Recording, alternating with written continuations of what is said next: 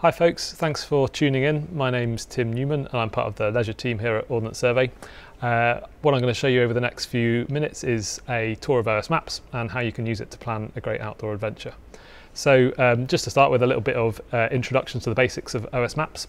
There's a web version we're going to be looking at here and a companion app for iOS and Android. And generally we find that the web version is used or really useful for planning a trip, looking in advance where you might want to go, and then the app comes into its own when you're actually out and about and need something to navigate with. So the two work hand in hand together, and we'll take a look at that now. So let's imagine we're heading off to the Lake District and we want to plan a route in the Langdales. So I'm just going to search here in the top left for the Langdales, Great Langdale here. And that takes you straight away to that place on the map. You'll notice here hopefully the mapping. This is our 1 to 25,000 mapping.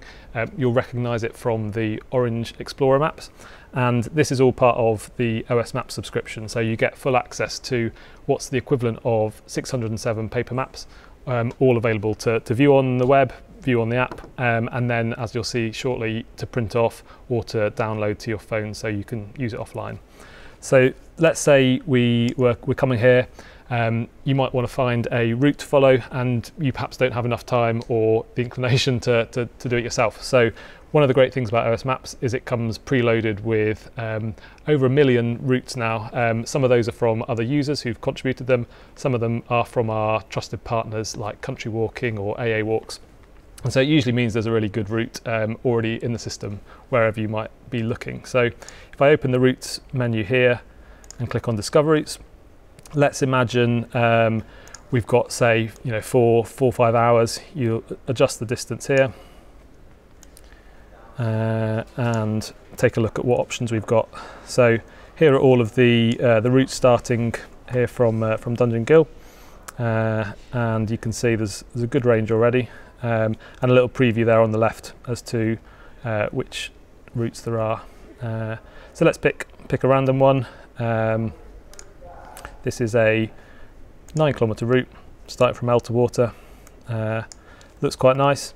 This gives a little bit of a description of the route, and then I could open up the elevation profile to see how it's going to be height-wise and work out if it's the sort of thing that I'd like to follow. So one of the things we find really useful with the web version is, although the 25k and the 50k mapping does give you a huge amount of detail, if you're able to interpret it, it's actually really easy to look at it and see a lot of complicated symbols, contours, and some people just want a really easy way of visualizing a route before you head out. So we added the fly-through mode to allow people to see what they're letting themselves in for before they head out. So I'm going to click on that now, and this is going to show us what that route might look like in 3D. So as you can see, a nice flat start. You can see some of the points of interest you might pass on the route, and this will fly us through the route, giving us a really good idea of A, how strenuous the route's going to be, but then B, how safe we're going to feel on it. So as you can see, this is quite a low level route.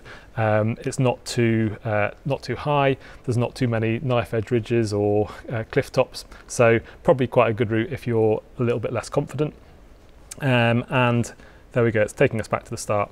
One of the nice things about 3D mode is all of the imagery is captured by our planes that fly over the country every few years, and they only fly when the sun's out. So always a good way of viewing the Lake District in the sunshine is the 3D mode. So let's say we liked the look of that route and we think we want to try it out. So I'll just flick back now to the leisure mapping.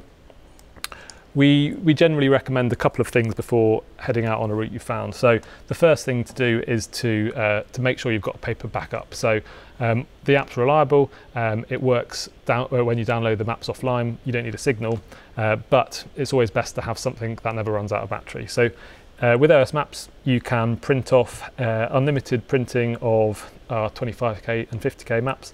So if I click on print there, in the bottom left there you can see the area you're going to print. We'll print it to scale and we'll print that A4 portrait, and then I'll just show you what that looks like on the preview. So you can see preview of the map there and a little bit of extra information on the route card. So you can take that with you and know you've always got a paper backup. The other thing you might want to do is download it to your phone. So I'm going to show you that now. As I said before, the app and the web work really well together. And if I add this route to my favorites here on the web, then that syncs across between web and app. So it means now I can open up the OS Maps app on my phone and we'll be able to see the route there.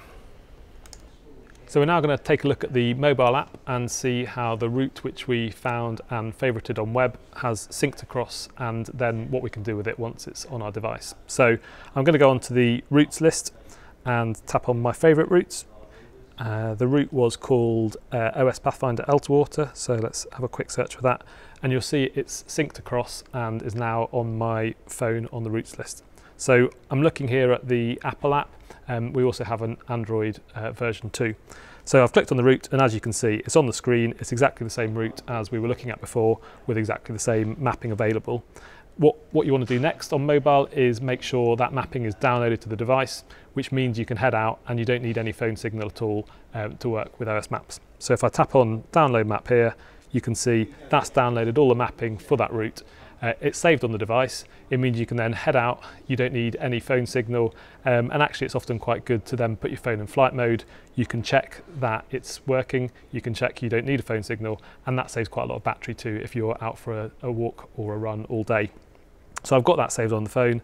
That means when you're out, as long as you've got a clear view of the sky, it can find out your location via GPS, and you'll see the map, you'll see the route, and you'll see your position marker showing exactly where you are. So it takes a lot of the hassle out of navigation.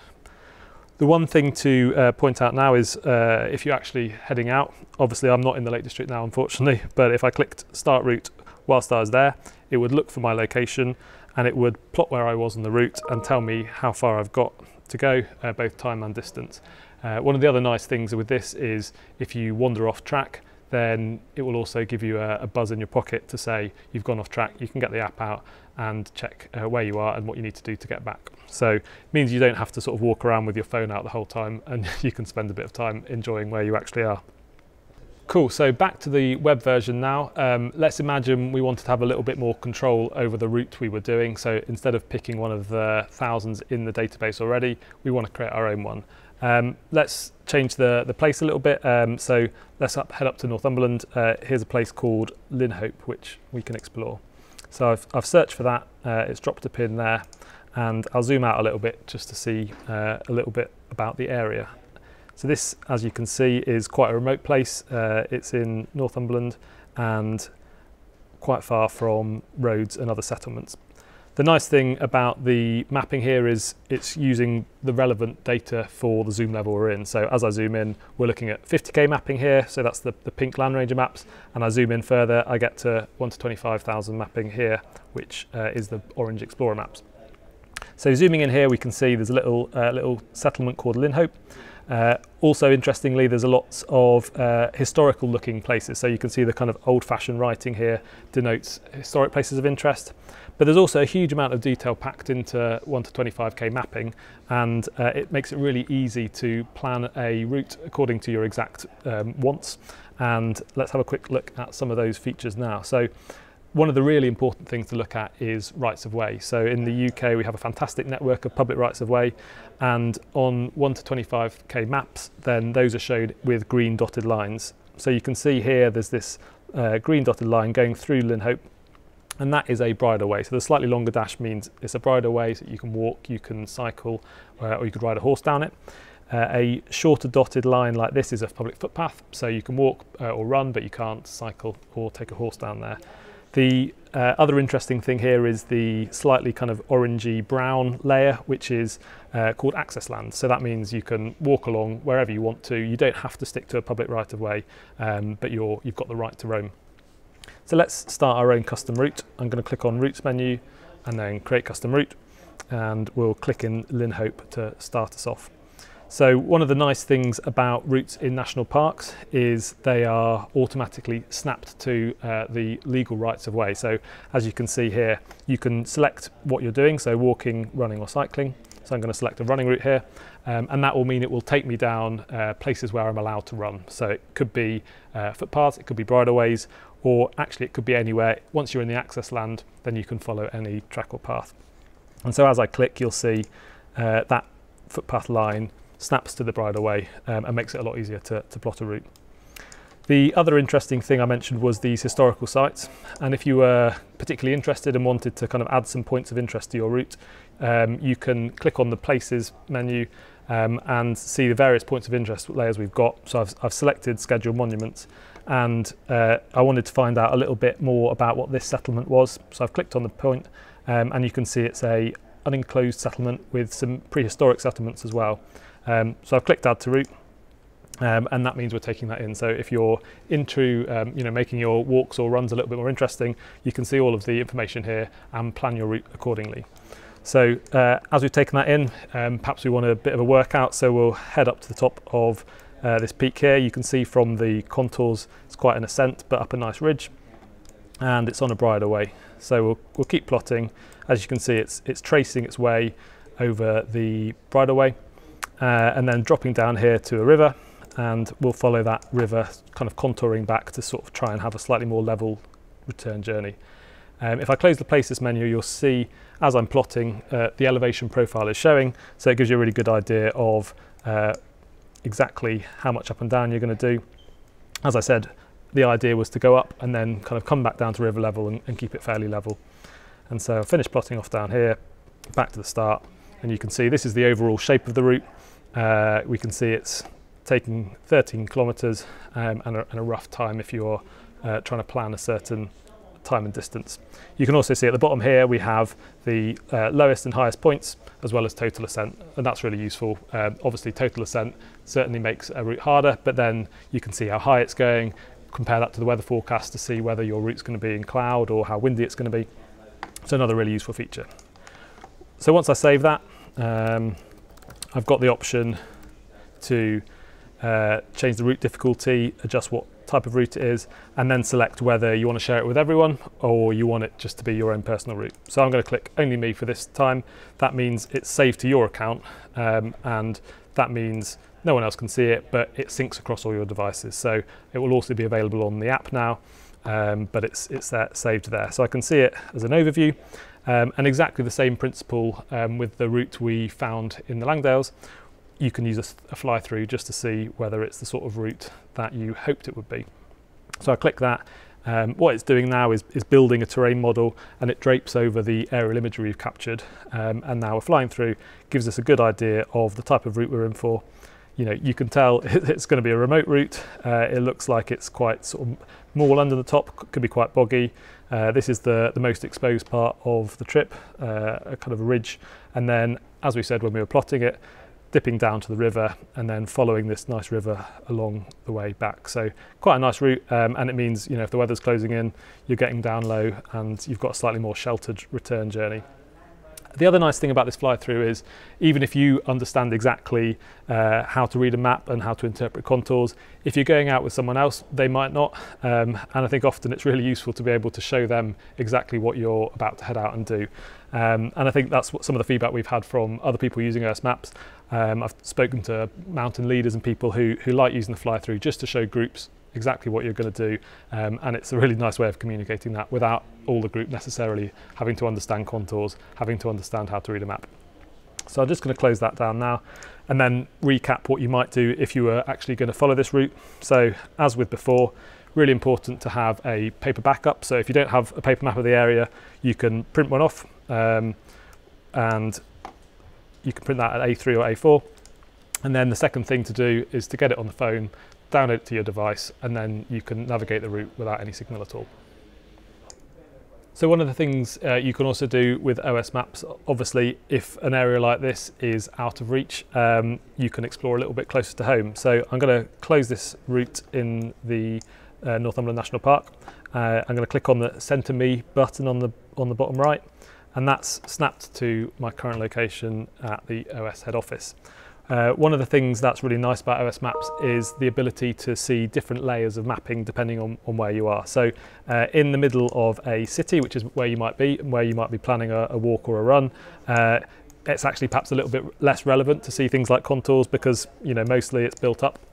So you might want to swap at that point over to our standard map, which gives a lot of detail for the middle of a city.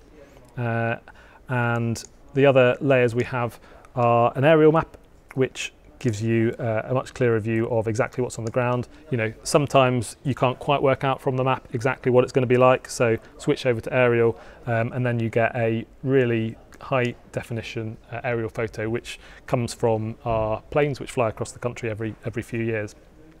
Then we've also got a number of overlays which give you supplementary information, and one of the ones that's been super useful recently is green space. So we found that during lockdown, people obviously couldn't travel as far. They wanted to explore their local area, and the green space map helps you do just that. So it's a map of all of the green spaces in cities and towns. I'm in Southampton here, and you can see this is Southampton Common, but you could go anywhere, and even these, you know, small, far less exciting, but still it's a bit of green space. It might be close to home, and it's really nice if you're planning a route just to take in, you know, you try and string these together and make the route a little bit more exciting. So this shows places like public parks. It shows things like golf courses and sports facilities, playing fields. So it's worth having a look around where you are and seeing what facilities there are for you to kind of get a bit of nature, but perhaps closer to home. The other layers we've got, as well as green space, are the National Cycle Network. So if you're into cycling, then I'll zoom out here and you can see this is a network of cycle routes that covers the country. So if you're planning a cycle ride, you can see here what's traffic free, what's on road, depending on what you feel comfortable with. And that's a really useful tool for plotting where you might want to go on a bike. I think the other thing to just talk about here is the ability to kind of be an armchair explorer. So you might want to plan specifically for a holiday, you might want to plan some routes close to home, but also we live in a pretty beautiful country and you can explore any corner of that with OS Maps. So I'll flick back onto the leisure maps. Now, as I said at the start, there were 607 paper maps you'd need to cover the whole of the country. So probably most of you won't have that in your library, but with OS Maps you can see wherever you want to explore. So I can zoom in, I can zoom out, and we can pick a random place and see, you know, we could go down to the Isles of Scilly. Even if you're not planning a trip there, it's sometimes interesting just to see how varied that Britain is. And you can see vineyards, you can see beaches, and then I might zoom into north of Scotland, and I can do exactly the same thing, go up to the Shetland Isles and just have a look at what's available if you're able to travel. So this island here, Fula in the north of Scotland, is interesting because it was our least popular place for custom-made maps. So we have a system where you can get a map focused on wherever you want. This little island in Scotland didn't have a single custom-made map made of it, so we made some for all of the residents there to show our love. But again, you can zoom in and out, see whatever detail you want. So just to finish off, I'm going to show you a sneak peek of what's coming along in OS Maps. So far I've been demoing on the old version of OS Maps Web, and what you're looking at here is a new version which is going to be rolled out shortly, and that includes a whole raft of new tweaks and improved features. And one of those things is international mapping. So far we've just been looking at GB, but if I zoom out here, you'll see that the mapping no longer stops at the borders of the country, but we can keep going and see the rest of the world. So anywhere on the planet now, you can see a standard map on OS Maps and use it to plan any trips or just have a nosy around different corners of the planet. So I'm going to keep zooming out and move over to Australia, because that's the first country we've been working with to give a equivalent of OS Maps over there. I think the thing worth noting here is it's all one subscription, so it's £24 a year, and that gets you all of the premium mapping I've showed so far, so all 607 of those pink and orange maps, but then it now includes all of the world at the standard map level. And so as we add more data and more countries, that just applies to the same subscription. You don't have to pay any extra for them, and they're available for you to use. The subscription also includes things like the 3D fly-through, which I showed earlier, and other features that are for our premium users. So if I zoom over to Australia, you'll notice this is the same style of standard mapping as we've seen in GB, but if I flick over to our premium topo layer, then we can see this is the same data as Ordnance Survey produces, but over in Australia. Now, we haven't gone out and remapped Australia, but we've gone to some partners in Australia, and what we're trying to do here is just pick the best data available and make it really easy for OS Maps users to use that. So in the same way as in GB, as I zoom in, we'll just zoom through different layers of mapping. So down towards Sydney, let's have a look at the Blue Mountains. Keep going, it will switch over to 1 to 250k mapping, which is this, and we've got this for the whole of Australia. But then if I keep zooming in, then the mapping will switch over to a more detailed view. And in Australia, it's a bit different to the UK. Each state has their own type of mapping. Around Sydney, this is mapping from New South Wales. And this is the most detailed now you can see. So contours, footpaths, rivers, everything you'd expect from a topo map. And as I said, this is all now included in the OS Maps subscription, available on your phone, or it will be available through this new OS Maps web version, which we've just finished and we're going to be rolling out soon. So just before we go, there are two more things I wanted to show you on mobile. The first of those is our AR mode. Now, we came up with this a couple of years ago when we thought about how great it is when you have a paper map, you can spread it wide and you can have a really good view of the wider context. If you're at the top of a mountain, you can see what mountains you're looking at, what lakes, what settlements those are in the distance. And so the AR mode allows you to do that, but from a phone device. So obviously a phone screen is much smaller, you see much less mapping on it than you would on a big paper map. But with AR mode, you essentially can take the phone, hold it up to the horizon, and you'll see the phone's picture with different things labelled. It's not really worth showing in here because we're inside, but here's a shot of how it works out in Hengistbury Head. And as you can see, a really nice way of looking around, seeing what's on the horizon. You can see towns labelled, you can see bodies of water, and it just gives you that wider context that sometimes you don't get when you're looking at a small bit of map on a screen. And the second thing I wanted to show you is what we call Tabletop 3D. So this is a feature on iOS, and it essentially allows us to take what works really well on web, that mobile, that 3D fly-through, and show it on a smaller mobile device. So again, it uses augmented reality technology. So I found a route in Snowdonia. What you then need to do is find a flat surface, something like a carpet or your coffee table works really well. And I'm going to show you now this route in Snowdonia. So essentially it looks like you've got a 3D model, and you can pan around that 3D model. This is out in Snowdonia, a walk around Tryfan, and essentially it allows you to do a similar thing. So you're looking at the route in full 3D, gives you a really good idea of what you're about to do. You could use it for showing other people as well if they're not quite sure what you're letting yourselves in for. So you can see on this route it's quite a steep cliff, not the sort of thing you want to take a beginner up. So that's all from me. Thanks for tuning in. I hope that's given you a good idea of what you can do with OS Maps. Everything I've shown you so far has been part of our OS Maps subscription. So that's something you can get for £24. It's available via the OS shop and unlocks all of the layers of mapping you've seen, all 607 paper maps, all of the features like the 3D fly-through. And then as we add new things down the line, like mapping for Australia, that's all included in the same subscription. So I hope that's whet your appetite and shown you how you can use it to plan a great adventure in the outdoors. Thanks very much for your time, and thanks for listening.